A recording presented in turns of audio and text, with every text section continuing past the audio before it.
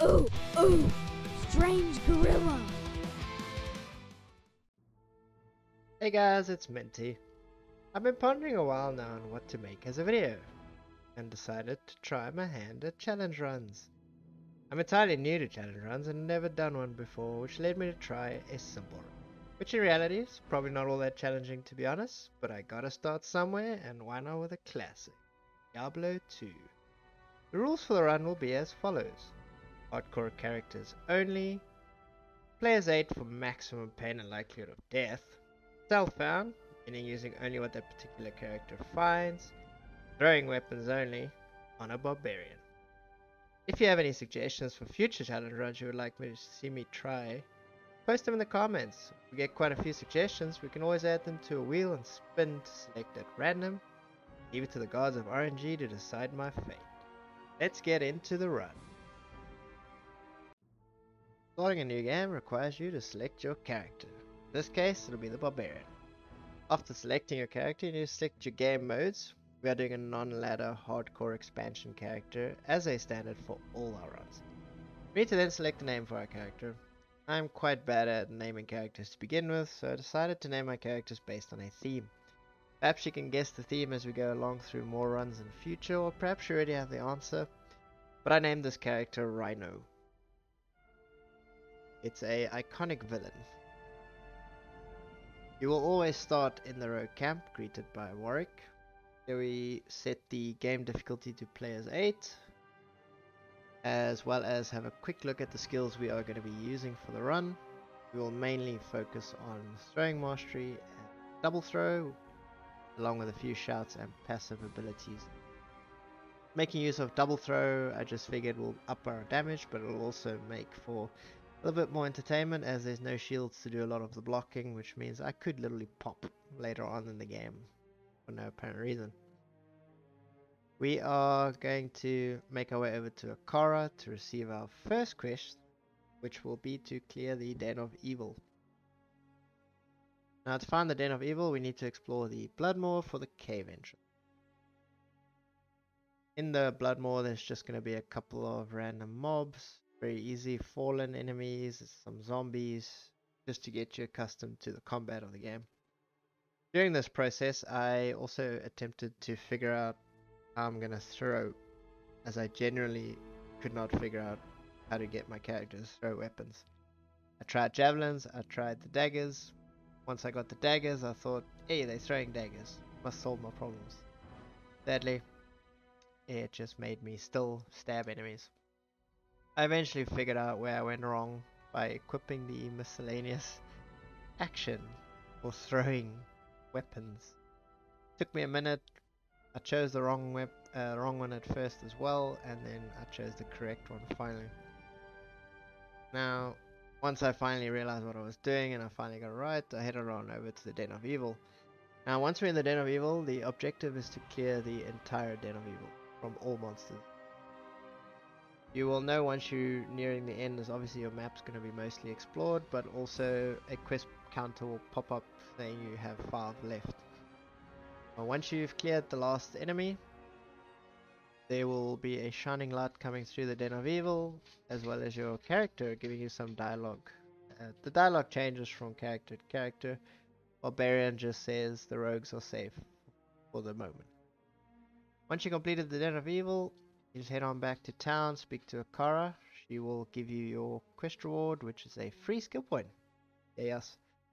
And then you can head on over to Kashaya and pick up quest number 2, just to kill Bloodraven.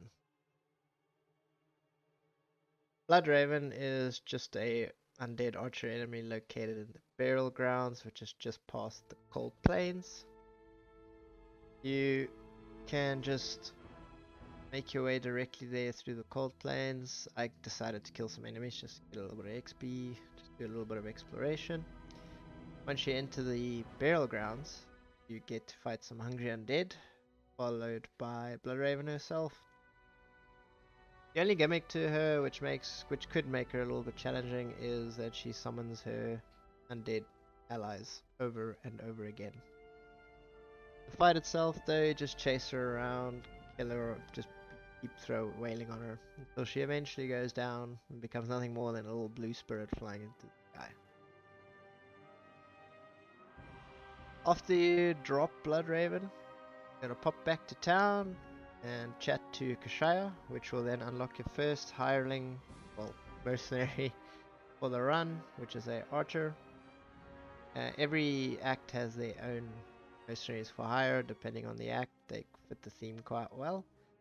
After that, you're going to speak to Akara, which will give you your third quest, which is to rescue Deckard Cain. In order to rescue Deckard Cain, you will need to reach the Dark Wood beyond the Stony Field for a scroll to unlock the stones in the Stony Field, which opens the portal to Tristram. Whilst in the Stony Field, I suggest you grab the waypoint to make backtracking easier, as well as reveal the location on the map where the stones are to save some time a little later. Stony Field, you can also grab the Moldy Tomb to give you access to your fourth quest.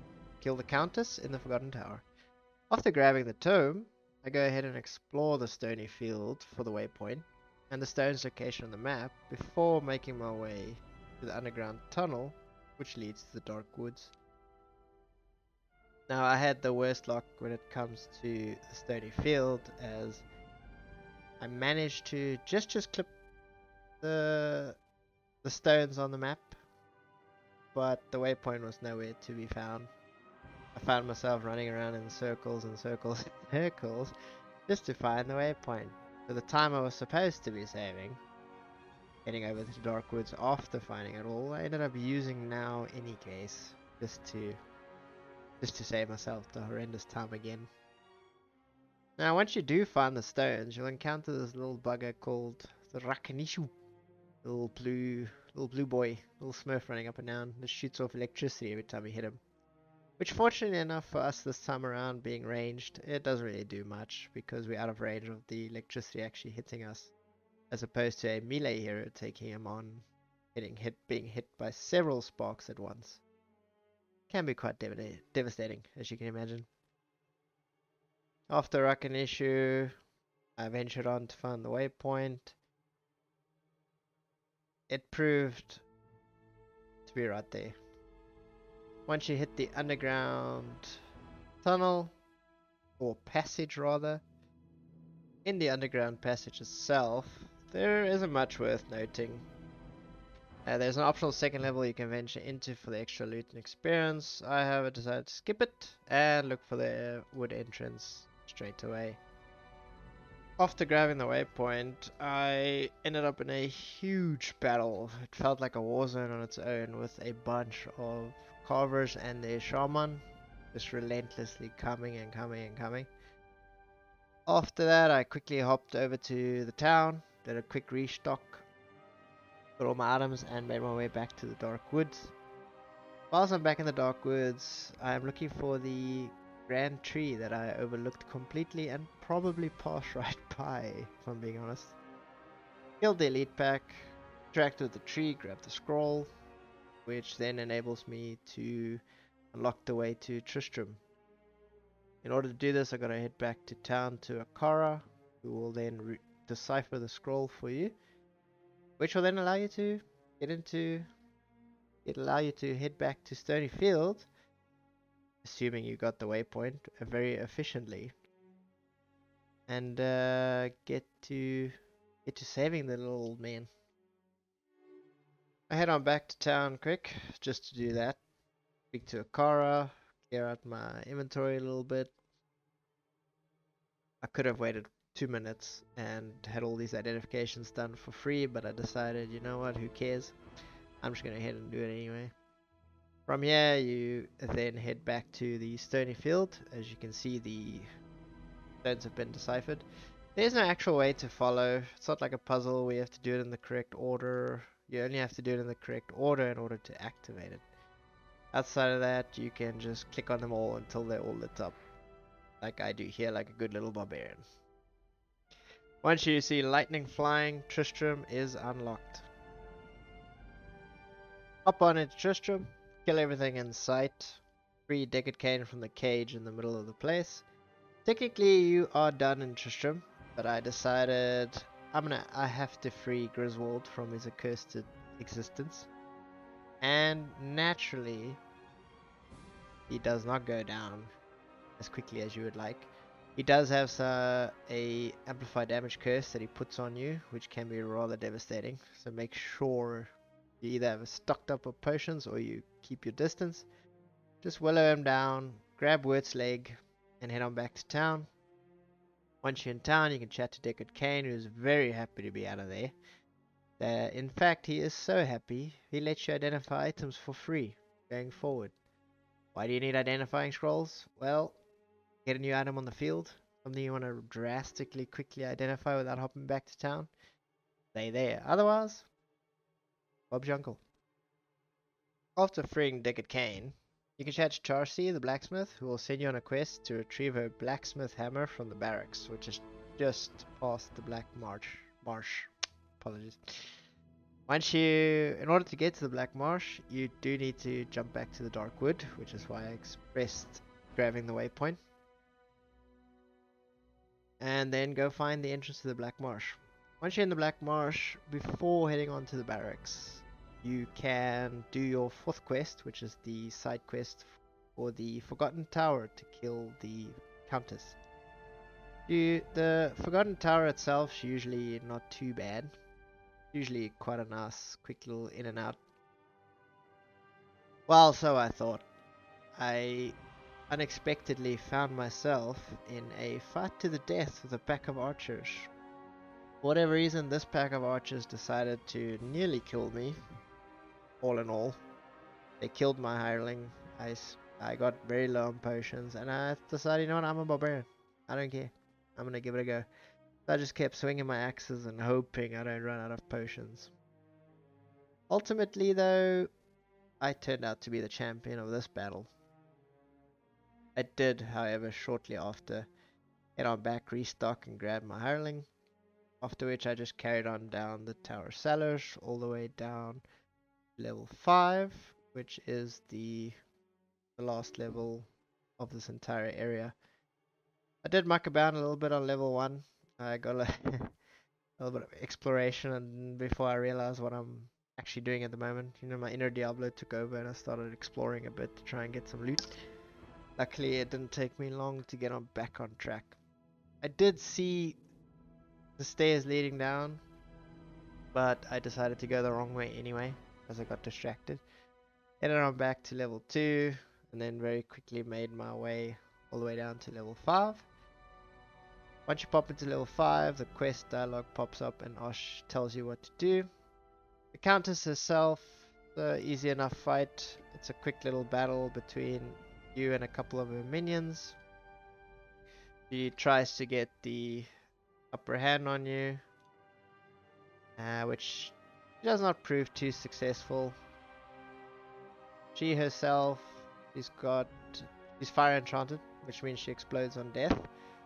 But outside of that, it's just a little bit of HP pool. She doesn't do all that much damage, honestly. She does try and trap you in with fire, but I just proved a little too much for her at the end.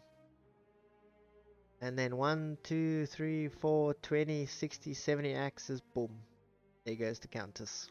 The nice thing about the Countess though, and the reason you would like to do this quest later on, is she's a consistent source of ruins. So if you're falling short on some ruins and you want to farm them, you can just farm her over and over again and get the ruins you're looking for. As she guarantees a drop every time. Once you're done with her, you can chat to Deckard Cain. He'll say well done. From here you can just mosey on back to the Black Marsh. I naturally forgot to grab the waypoint, so I had to run all the way back to get back to where I was trying to be. After backtracking from the Black Marsh, you head into the Tomoa Highlands, which then hits you into the Monastery Gate, which will then lead to the Outer Cloister to get to the barracks. On my way through the Monastery Gate, nothing too exciting happened. Very small mobs. Made my way through. Very nice scenery though, very mausolaic, old school theme. Really fits the darkened glow of Diablo. Grab the waypoint if you like, although there's no point in coming back here. If you die, you die. It's hardcore. So usually the barracks is to the top of the area. and I wasn't really paying attention, so I explored it through anyway, and then ran all the way back down to the left, which happened to be the barracks. Once you're inside the barracks, kill off everything you see. On my way to the smithy, I ran into another exciting moment with archers yet again. They killed off my mercenary again, and here I find myself mano a mano with a ton of archers. The surprise this time is they poisoning me and freezing me. So I'm extremely slow and my health is draining faster than I'd like. But I decided once again, and for the content, mano a mano, let's go. Very little potions, very little mana. Praying to RNGesus that I get lucky and kill these things before they kill me. And with one bone archer and the elite left, just me and the elite, we're going at it toe to toe, 1-2, 1-2. My axes are flying. Mana's done. Down to my last single throw. Last potion gone, and boom, I survived. Naturally, I popped back to town, got all restocked, healed, got my archer back, and it was time for the smithy. Smithy himself, just extra strong, nothing fancy, not much to mention. He's a little blue horn demon. You just keep wailing on him, and wailing until he goes down. Honestly, extra strong is only that scary if he can hit you or get close enough. So for me, throwing, I can run around, get around him, just keep wailing on him, and there's not much you can do about it, honestly. Once you defeat the smith, you run on over to his blacksmith rack there. I do not know why he stole Charcy's hammer or why she lost it in the barracks, but anyway, you return it to her. She's happy, you're happy, and all you have left to do is complete Act 1, which is your 6th and final quest to kill Andariel. Now to get to Andariel, you do need to head through the barracks to get to the jail, because that makes sense. Barracks, jail, they go hand in hand. Once you hit the jail, you got level 1 and 2. From level 2, you can hop into the inner cloister. Inner cloister, again, you can grab the waypoint if you want, or you could just skip it. I decided to grab it because I headed back to town quickly to do some restocking before I head into the cathedral. Once you're in the cathedral, there are 3 layers to get through. 3 levels to get through. In order to get to Andariel, who is on the 4th level. Now, just making my way through the cathedral. Pretty straightforward. Very nice scenery. Gluk, gluk, gluk, gluk. Drink some well water there. I just hit to level 1. Whilst exploring through the catacombs, it's just, general random enemies, some elite mobs now and again if you lucky, unlucky. I don't know what you would call it. I suppose lucky for experience and loot, unlucky if they kill you. Maybe? Question mark. But yeah, we make our way through the cathedral. While I'm moseying along through the cathedral and not much is happening, I just want to, if there's any future suggestions you have for some challenge runs, like I mentioned in the beginning of the video, I'm fairly new to challenge runs. I just thought I'd make a challenge run out of doing something I've never done before, and that's use the barbarian with some ranged throwing. Truth be told, I've never even touched the throwing mastery until now, and it seems pretty effective. I mean, I'm playing on players 8, really dominating the enemies up to this point so far. But yeah, if you got any suggestions, by all means. I did accidentally find the catacombs level 2 waypoint on the way down, which was lucky. And here we are, finally at the catacombs level 4. There's a huge room filled with enemies. I do suggest clearing them all out unless you really want to be Rambo and set yourself up for death. It's a couple dark ones with some shamans and some undead enemies that at least don't respawn the whole time. So I do suggest you clear out the room as safely as possible, because if you were to die here, that would be very saddening, as you finally made it just to the end of Act 1 just to get your head blown off by a little dark one.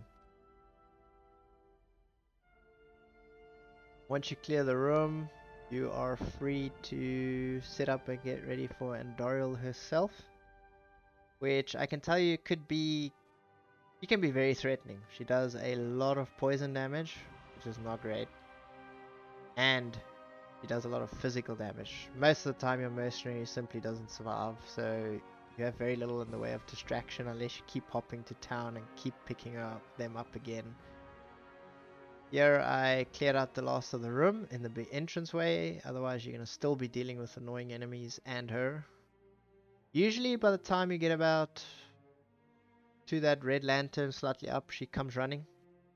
But in this case, for some reason, I had to walk quite a distance to get her attention. I'm not sure if it's because I'm ranged and my physical body didn't go as far as the game expected me to.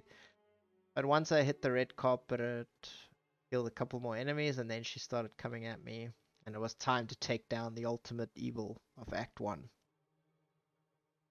Here on the left, in the red corner, is me, the barbarian, weighing at a ridiculous amount of weight, with 2 little throwing axes and an archer. And on the blue corner is Andoriel. 2 arms, 4 limbs, some hooves, I don't know. But she is burning my HP, as you can see, with the poison damage, especially as it continues to stack. Hireling is out of the picture. I figured I'm gonna man fight this thing because I have enough potions left. I should be fine running around, swinging.